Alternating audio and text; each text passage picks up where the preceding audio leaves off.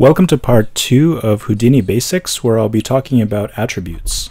So attributes are like qualities that any object has. So let's see, I lay down a simple sphere by holding Control and clicking and visualizing the points. So in order to see the attributes that are inherent in this sphere already, we need to go to the geometry spreadsheet. But since I want both the scene view and the geometry spreadsheet to be visible, I'm going to split this pane top and bottom, and then right click on this tab and go to Geometry Spreadsheet. So here we're presented with 4 different columns. This leftmost column represents the point IDs. So this column actually represents an attribute. Here we have 265 rows which correspond to the subdivisions of our sphere. So every one of these points corresponds to one of these IDs, which we can visualize by pressing this icon up here. So this point at the very top has the ID of 0, which we can see right here. So this point has these values in this X, Y, and Z coordinates in world space. The second point will be at the bottom, and this has the object ID of 1. So as I've described in the previous tutorial, this is the object context and the node graph. And these nodes represent containers which we can dive into, and once we dive into it, we're presented with the geometry context. So this is the default sphere, and I want to add some other point attributes to it other than the position. And again, we're only working with points here. So in this geometry spreadsheet, we have these 4 different icons. And just like we have the different selection modes for points, vertices, primitives, and detail, we can flip through them. So here's the vertices, and here are the primitives. So here we have 287 primitives. So if we count all of the faces on the sphere, they'll add up to that number. And detail is the entire object.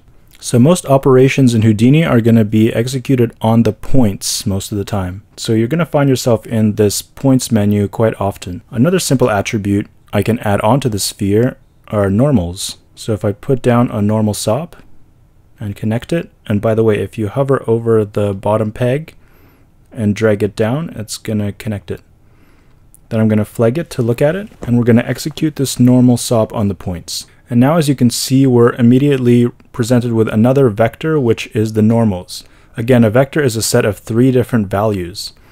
So if I visualize by point normals by clicking on this icon, we're presented with these lines. So this is the directionality that the points are facing towards. By the way, whenever I say SOP, this refers to surface operators, which is basically any nodes that are available to us in the geometry context. Now let's add a transform SOP to our chain.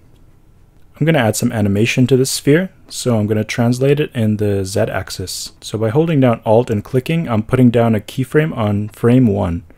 Now let's move it to say 48. Move this over 6 units. By the way, the default units in Houdini are meters. So I'm going to hold Alt again and click, and this creates another keyframe, giving us an animation. I'm going to turn off my visualizations and scrub through the animation. So now you can see these values changing because all of the points are getting moved in the Z-axis. So now what I want to do is calculate our velocity based on this animation. Velocity is basically speed. It's also a vector like the position and normals. So to calculate the velocity of our object, we have to put down a point velocity SOP. This is a new SOP in Houdini 17. So once we have that down, here we're presented with another vector for velocity. So if I scrub through this, this is the speed at which these points are moving. So because we have a Bezier curve as the default interpolation that we can see in the animation editor, that's a Bezier curve. So it ramps up and eases out. So we start with a low value, ramping up the speed, then we get to 4, and then it slowly goes back to a lower value again. Another example of an attribute is color. So if I put down a color SOP after this point velocity and highlight it, we're going to see we're presented with another vector attribute for color. By default, it's set to white, which is represented by 1, 1, 1. So XYZ in this case represents RGB values, so for red, green, and blue. If I click on the color swatch, I can pick a different color, and we'll see it visualized in our scene view. If I flag the point velocity, the color is going to go away because at this point in time, no color is being applied. An example of manipulating the attributes randomly can be done with an attribute randomize SOP. So we already have color on this, And the default attribute in the attribute randomize SOP is color, represented by capital CD for color diffuse. So I'm going to use the shortcut Q to bypass the color node, and we still have the color because the attribute randomize applies it by default and makes it random per point. So now we can see that each point has its own random color. So one really important concept as opposed to other DDCs is that these container objects don't necessarily represent objects per se, more like a procedural data flow. So here we're presented with several nodes which execute certain operations. So they operate on the data and change it so it flows downstream through these nodes in this order. Now I want to talk a little bit about the difference between points and vertices. So here we are in the sphere, and by the way, to center an object in the scene view, if you hold down spacebar and press G, it's going to center it. So let's visualize the points on this sphere. There's a point for every intersection of the edges, but if we were to visualize the vertices, we can see that each corner has its own vertex. So the vertices are sort of the cross sections between each primitive. So Houdini has a number of built-in attributes that can be used, and these can be referenced in an attribute VOP. VOP stands for Vex Operators, which I'll get into in a later tutorial. When you dive inside of this VOP, we're presented with these inputs.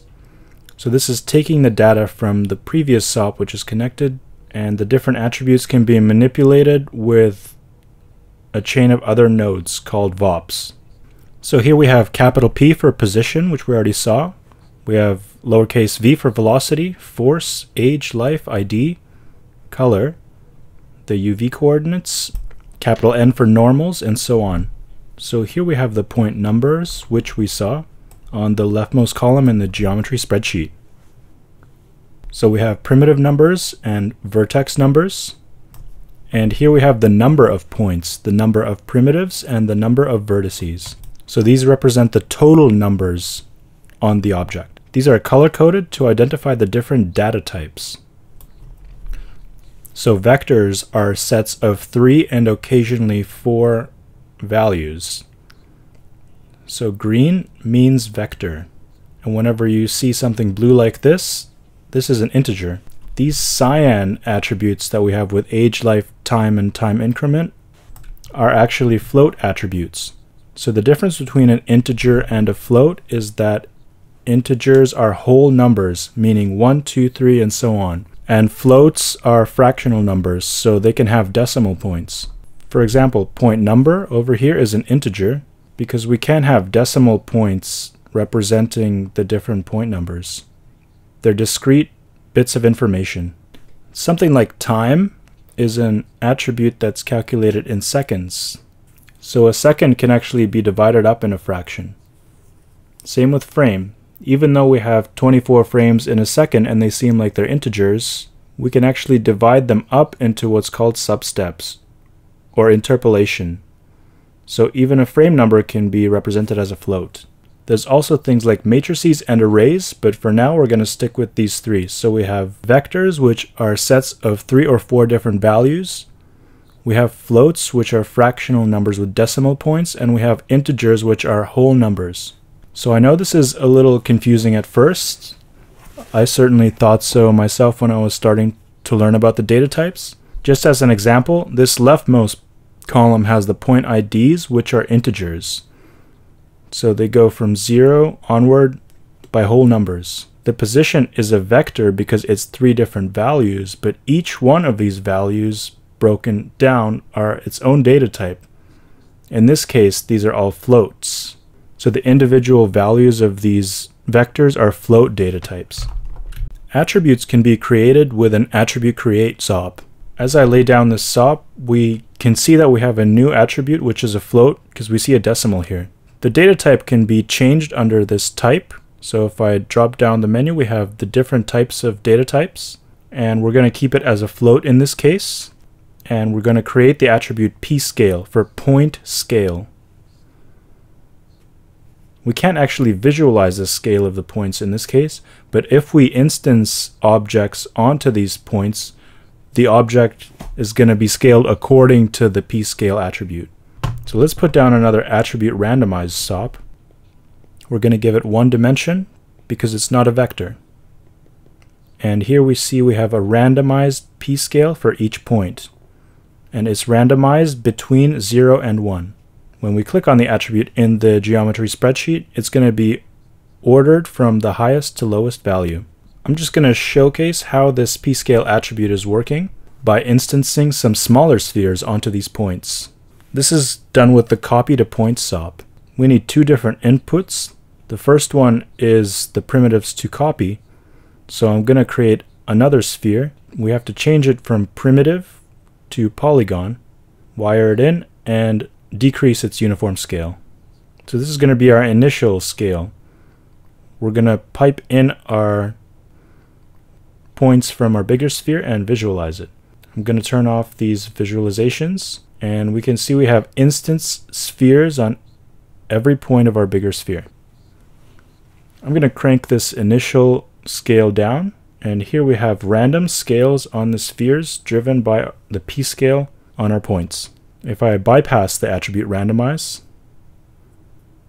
and bring our default value back to 1, we're going to have a regular p-scale. So they have uniform values of 1. The random color, again, is coming from our first attribute randomize SOP, which randomizes the color by default. So now I want to talk a little bit about groups. So any number of either points, primitives, or vertices can be collected into groups. So I'm going to put down a group SOP and pipe it in. Now we have a group created. It's called group 1 by default, but I'm going to change it. So let's collect all the points that are above the y value of 0. So I'm going to call this group above, run it over the points. So any new group we make can actually already be seen in our geometry spreadsheet. Since we're running this over points, it'll be in our points menu. So right now, it's gathering all of the points and putting them into our group. So every one of these points have a value of 1 in the group, which means that they are in the group. A value of 0 would omit them from the group. So here I'm going to write a simple expression. I'm going to type in @ for attribute, capital P for position, greater than 0. I'm adding a .y to represent only the y value of our position vector. So this means that anything above 0 in the y-axis is going to be put into this group, and anything below is going to be omitted from it. So every expression needs a semicolon at the end. I'm going to click away and it's going to execute. So now we can see some of our points are in 0 and some of them are in y. So again, if I click this, it's going to arrange it in order. So now we have a group, but we can't actually visualize how the group is being affected in the viewport because we're not actually running any operations on the group. So I'm going to put down a color SOP and color it red. Most SOPs have this group field up here. If I drop down this menu and click on above, only the points in my above group are going to be affected by this color SOP. Likewise, I can also put down, say, a delete node, include the above group, and run it over points. So our entire above group is deleted. These delete nodes have a handy little function where we can delete the non-selected points. So that means it's going to delete everything that's not in the group. Now I want to talk about a node called attribute transfer, which allows us to transfer attributes from one object to another. So say I lay down a grid. Now I'm going to add another color SOP and append it to the sphere. I'm going to give it a green value just for variety's sake. So when I highlight this, we have a green sphere. I'm going to template my grid to visualize its wireframe. So this grid does not have a color value at this point. So if I lay down an attribute transfer node, we have two inputs.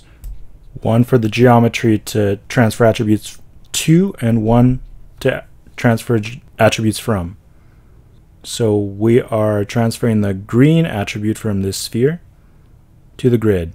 So here in our attribute transfer under the attributes tab, we're transferring the color. And if we visualize this, it gets applied to our entire grid. This is because of the default parameters in our conditions tab.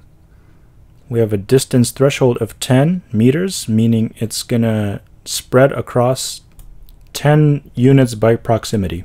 So if I crank it down, we can see that it's going to transfer less and less of it. And the blend is sort of like a feathering, but both of these parameters have the same result, and that's because we need some more resolution on our grid, and also we need to add a color attribute to our grid, because right now it has none. So I'm going to lay down another color sop and append it to the grid. And now we have proper interpolation when we tweak the blend width. So the default of the color sop is white, so it's going from green to white. So if I have no blend width, it doesn't interpolate between the points, so it moves very linearly. And now we have a change in the feathering. So you can transfer any attribute you want from one object to another with the attribute transfer sop. So that's it for today. I hope I presented this information in a clear and concise way. Thanks a lot for watching.